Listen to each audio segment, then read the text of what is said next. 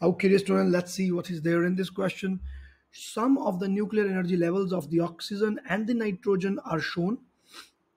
The nucleus of 14 decays into the nucleus N14 with the emission of the positron and gamma radiation. What is the maximum energy of the positron and the energy of the gamma rays? Yes, so what we do here is we must know that when this transition is taking place, like let's say oxygen nucleus is converted into nitrogen, beta particle or the positron is emitted. Now when the positron is emitted, yes, the nucleus has converted itself.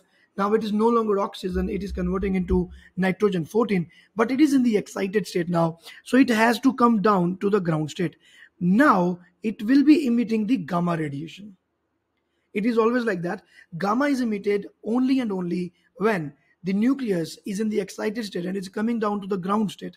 It means that the energy for the positron will be 4.1 minus 2.3 and which will be 1.8. So this will be the correct answer. And the energy of gamma will be 2.3 minus 0 from the point of view of nitrogen excited and the ground state. So clearly the answer here will be 2.3. Hence the answer will be A. Nothing else to do in this. So this is how we do this. Okay, dear student, let's see what is the answer given. And yes, of course, the answer is A. This is how we do it. This is Professor Varun. Thanks for watching.